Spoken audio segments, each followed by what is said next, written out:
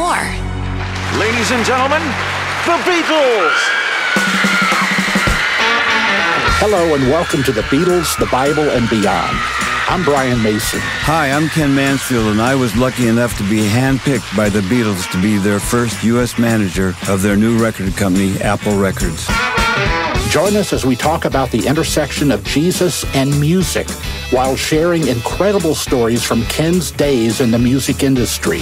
Well, John was, in his way, the most dynamic of them, and his dynamic came from, a lot of times, from his silence.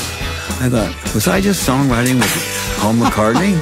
And George comes over. George Harrison. George Harrison. He said, hey, Ken, when'd you get in? And I go... There was a wonderful story you told me recently about Ringo and Thanksgiving. Billy Preston, we had such a cool history together. Waylon Jennings, Dolly Parton, Leonard Nimoy. How did Ken go from being behind the scenes with the Beatles to partnering with pastors and doing church outreach? My ministering to people was not hitting them over the head how they had to be saved. I would tell my story about my salvation and interesting things along the way that would make them interested in my transition into becoming a Christian. Then they could figure it out for themselves.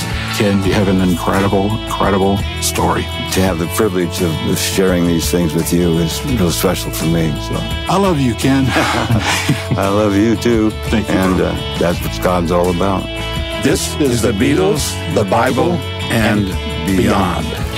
Subscribe now.